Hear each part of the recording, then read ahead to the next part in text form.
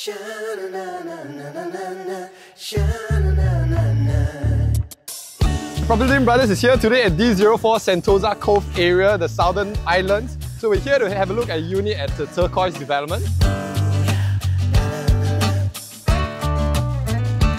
We have a 4-bedder, 2,433 square feet, 3 ensuite bedrooms, single floor plate, single loading, and priced attractively at $4.68 million at just $1,900 PSF. You also have 3 major anchoring future developments from the greater southern waterfront. So let's head up to the unit and have a look.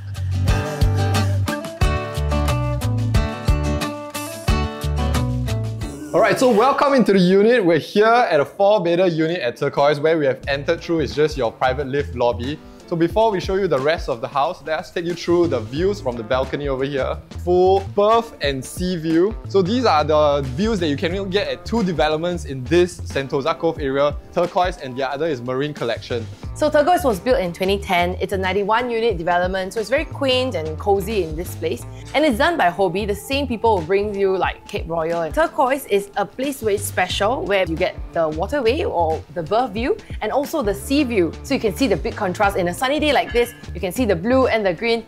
Wonderful place to be in. Yeah, that's right. So where we're standing at is your balcony area. What the owners have actually done, they split into 2 segments. So one would be like your Zen garden area where you have, I think, some pebble stones to walk about. This area is where I think you can host your guests for your planter area. They've already decked it up. So this particular unit, 2,433 square feet, 4-bedder layout. All the bedrooms have been kept intact except for 1 bedroom that has been combined with the master bedroom. Back then when Sentosa Cove was first developed, I think a lot of the buyers, they were buying in for the luxury status as well as the comfortability in size for these developments. But I think right now in where we're at, 2024, all the buyers for Sentosa Cove have something to look forward to in terms of the future potential. So there are 3 anchoring points. One will be the capital development where you have 9,000 housing flats coming up. The other 2 will be the Tanjong Pagar port relocation as well of Pulau Brani. So these 3 anchoring developments are slated to be completed by year 2040, starting as early as 2027. So I think it's a very exciting time for the Sentosa Cove residences. And what we're going to be buying into is all the potential benefits before the developments taking place so that you can enjoy the future price appreciation.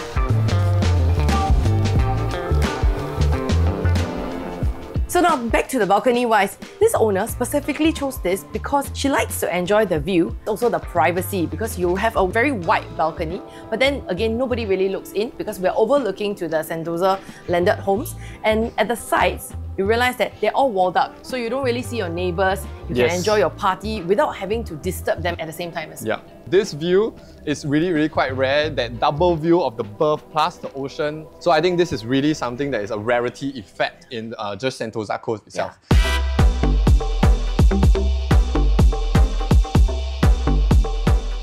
For Turquoise, of course, we're within Sentosa, and of course, people always say that, oh, it's very far away. It's a place that, you know, I can only imagine like going in for a vacation. But that's not very true. I experienced it myself. It's just a very leisure 10-minute drive, and never has there been jams. I can even open up the windows because the air is so fresh right here. Yep. And of course, there's a shuttle bus that brings you from the condo to Vivo City and at your Harbourfront Centre. That's where your Harbourfront MRT station is at. Other than that, of course, when you were to go towards your left side, that's where you go towards Singapore Silicon Valley. That's your One North area. And of course, if you go further down, there will be Clementi and Jurong, where all your schools are at, NTU and NUS as well. Then of course, you go towards your right, that's where your CBD is at, 15 minutes drive. So I think it works well whether you're a working class person, be it you're someone with school-going children. I think definitely location not to be missed also.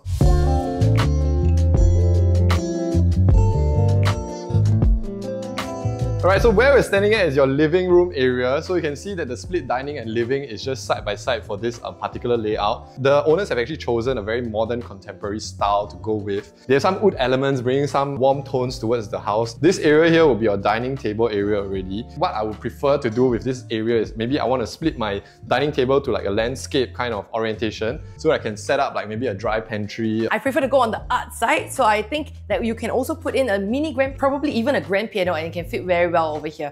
Because of the orientation and the size of the unit, where you have a nice sizable balcony, you can put an alfresco dining set over there. But if let's say you still require the interior dining table, then I think we can still do a bit of modification over here, where you can, I think, swap the peninsula table into an island table. You just have to change the orientation a bit. A lot of people like island concept as well, because they like that there's a lot of interaction space around it, because the way that the owner has already currently designed They framed up this whole window area. You can sit down, then I can be interacting a lot with my guests. Alright, so what we would expect with, I think a Sentosa Cove property is definitely your dry kitchen area and your wet kitchen area. They have a dry cooking area outside with an induction cooker, and interior they have a burner for more heavy duty cooking. Changing the orientation of the peninsula table to an island table will allow you to do one very key thing, which is to expand your kitchen. What you can do is actually hack this wall away, turn your oven tower 90 degrees, and you can actually enclose this space over here. So coming in further to the kitchen, this is where your washer tower is. You have your washer and dryer, your service door is over here. This is where all deliveries will come in through. We also have the yard area with the WC if you want to convert this into like something like a helper's room. And just one more thing before I forget, this is where your home shelter area is. If you want to convert this into a dry pantry, that is more than good enough space over here.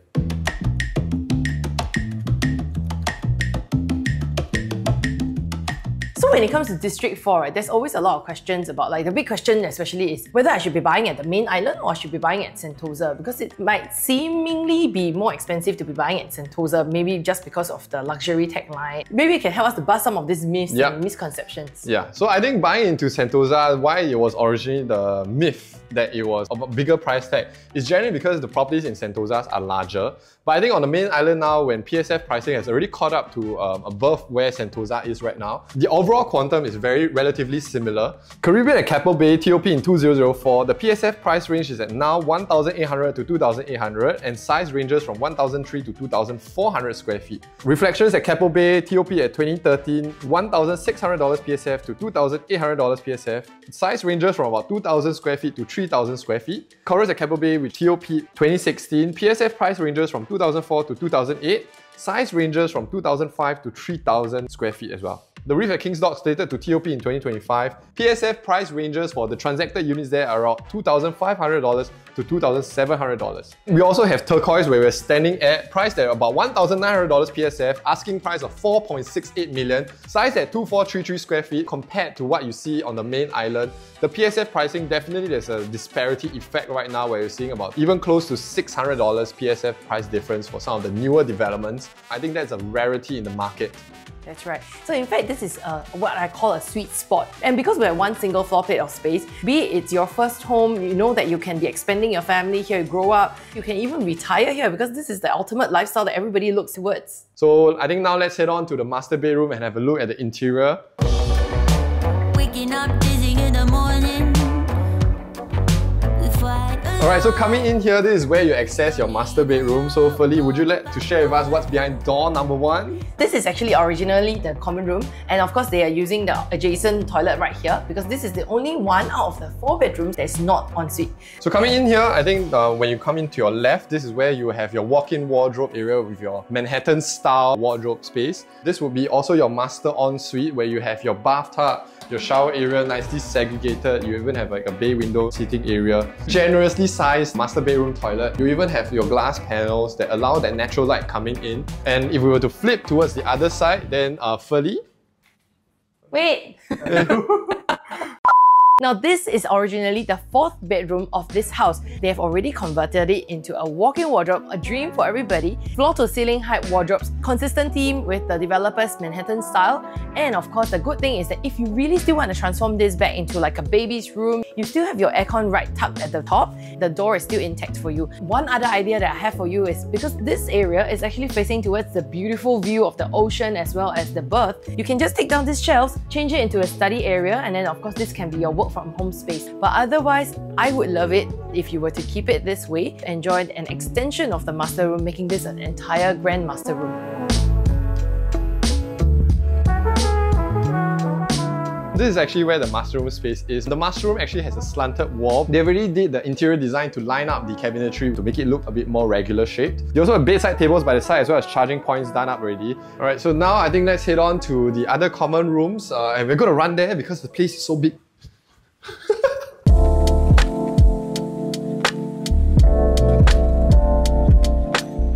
So this is a long corridor. This is something that I think you can add on the beauty of this entire layout. We have like this private corridor that separates your 2 bedrooms apart. So the wonderful thing about this house is that they have 3 ensuite bedrooms, and this is one of them.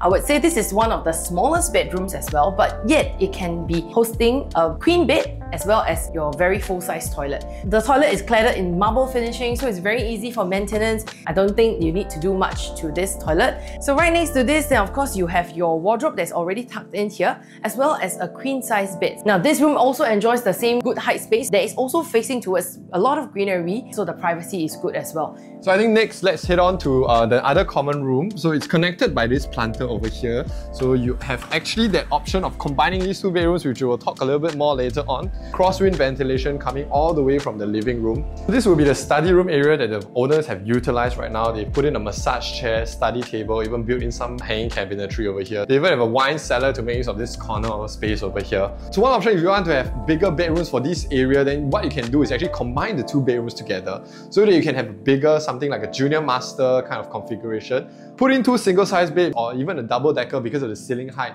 So I think that's more than good enough. Otherwise, if you want to leave it segregated, then I think this is already very nicely done up for you already.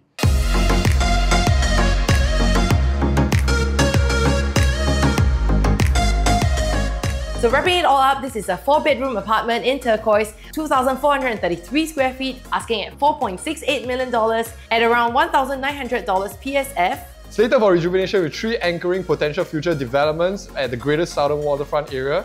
So if you like this video, do remember to like and subscribe to our YouTube channels, Facebook channels and Instagram channels as well. We're also on TikTok, Pilipili. And till the next time, my name is Sebastian. Felicia. PropertyLimBrothers, always happy to show you place. Sorry. sorry. Right, so we're talking about D04 for buyers who are looking to buy into this area, definitely capitalizing on the sea views. I think there are some dilemmas of the buyers, whether they should buy into... Hey, wait, you steal my line. then I... And if I just to flip over, Feli will show you the rest of the master bedroom. Hi.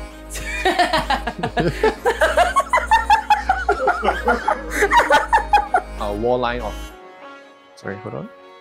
You can itchy.